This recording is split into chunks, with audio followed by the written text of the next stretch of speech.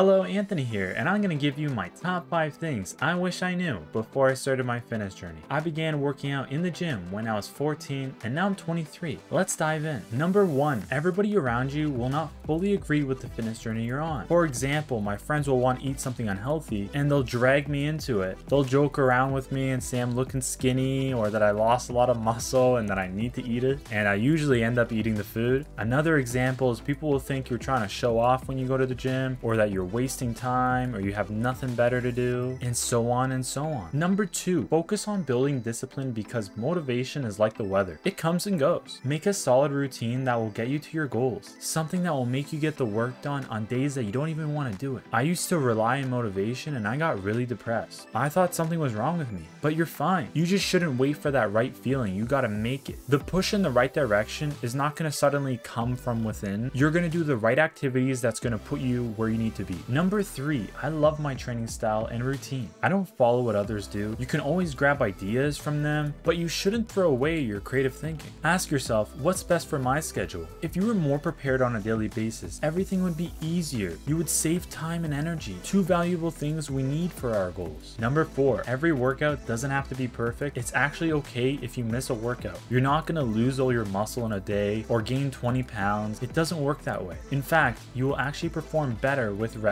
and have more sustaining results. I don't care about short-term growth as much as I do about the long term. Just get the workout done. Give the effort on a consistent basis. It will add up. You will get closer and closer to your dream. Not everything will go right, and to be honest with you, a lot goes wrong in the beginning. At least for me it did. But I learned you can either stop and say I tried, or keep trying till you get there and move on to the next task. Number 5, you will make mistakes throughout this new lifestyle. This is part of the process. You shouldn't be hard on yourself. Be your own friend. Tell yourself I can do it. Don't put yourself down. We all do it. Negative thoughts in your head is not what you need. You shouldn't use it as motivation. Find that positivity. Here's a bonus tip because I care about you guys. I wish I didn't overthink as much as I do. You can have that cheat meal. You can go out with your friends. You can miss that workout. Moderation is key. I was really hard on myself. The only time I missed the gym was when I was really sick or if there was a big event. Enjoy your daily lifestyle. Please subscribe, like, comment, and share.